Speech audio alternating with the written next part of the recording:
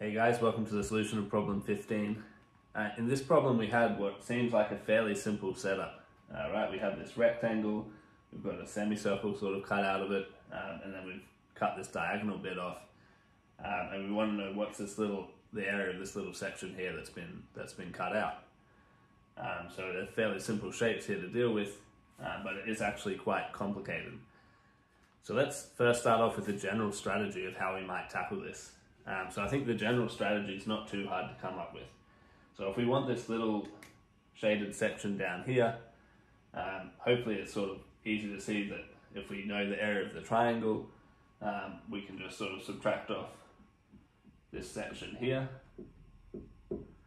this green section, right, and we can subtract off this red section here. And if we do that, that'll leave us with that little black section there. Okay, so far so good. It wasn't too hard to come up with a strategy to attack this problem. And if we look at the first two bits, they're actually not that hard to work out. Okay, so first we've got the area of the triangle, so that's easy. So the area of the triangle is just half base times height, and we know both the base and perpendicular height. So we get this.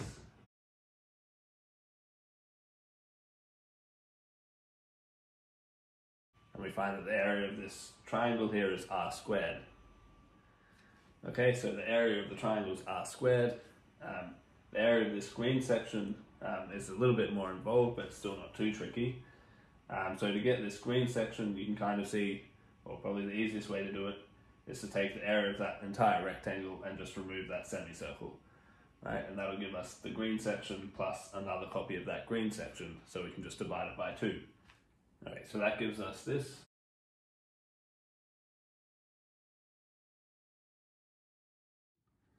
Okay, and both of these shapes, the area is easy to work out. Okay, so the area of our rectangle is length times width, which is going to give us 2r squared.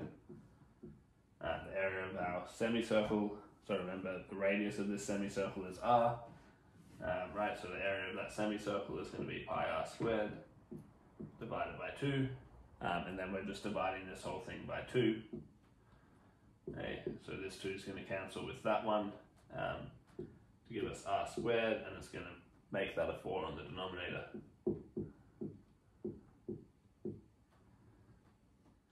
Alright, so now we get to the hard part, which is working out the area of this red section. And so this is where the trigonometry is going to come into it.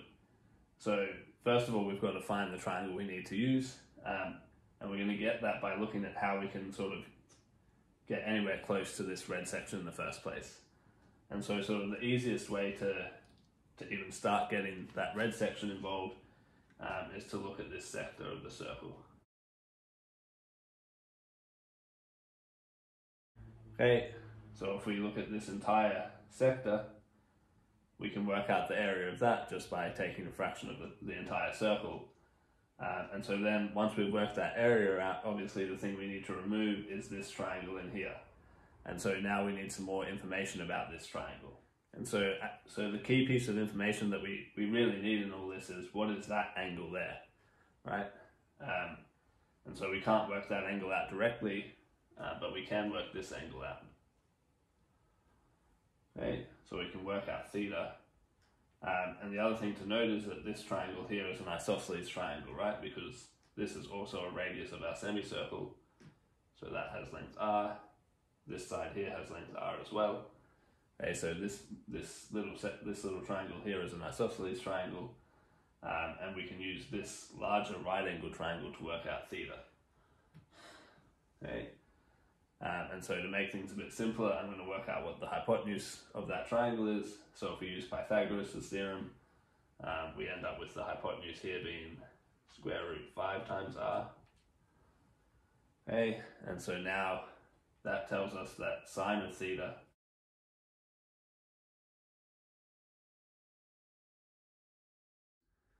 okay, and so if we use our calculator, we can work out theta.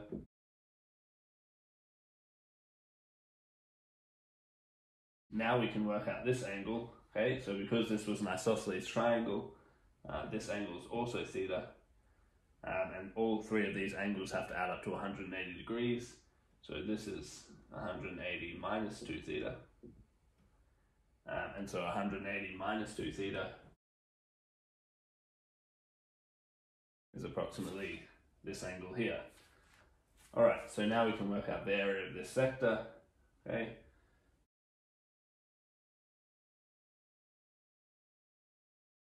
So the area of the sector is going to be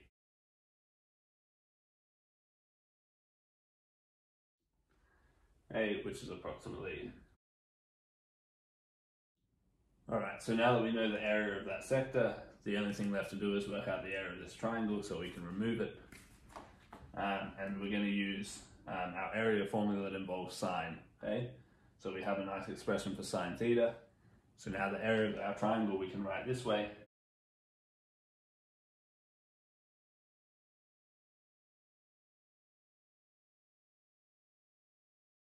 Alright, so then the first thing that we can do here is use an identity here that if you look at 180 minus 2 theta, sine of that is the same as just sine of 2 theta.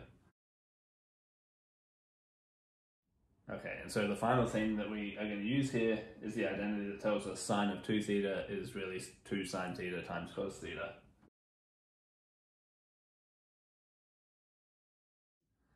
Okay, so that simplifies to this. We know that sine theta is 1 on root 5, and cos theta is going to be 2r on root 5r, which is going to be 2 on root 5. And so we get that the area of the triangle is 2/5 of r squared. Okay, so now putting all of that together, we get this expression for the area of this little section we were trying to work out.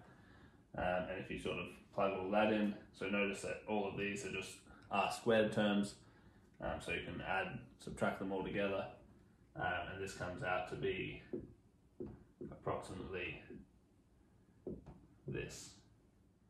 And so one way you can look at this result is to realize that, so remember r squared was actually the area of this triangle, and so what this is telling us is that this little section here is about 7.8% of the triangle, which I guess visually makes sense.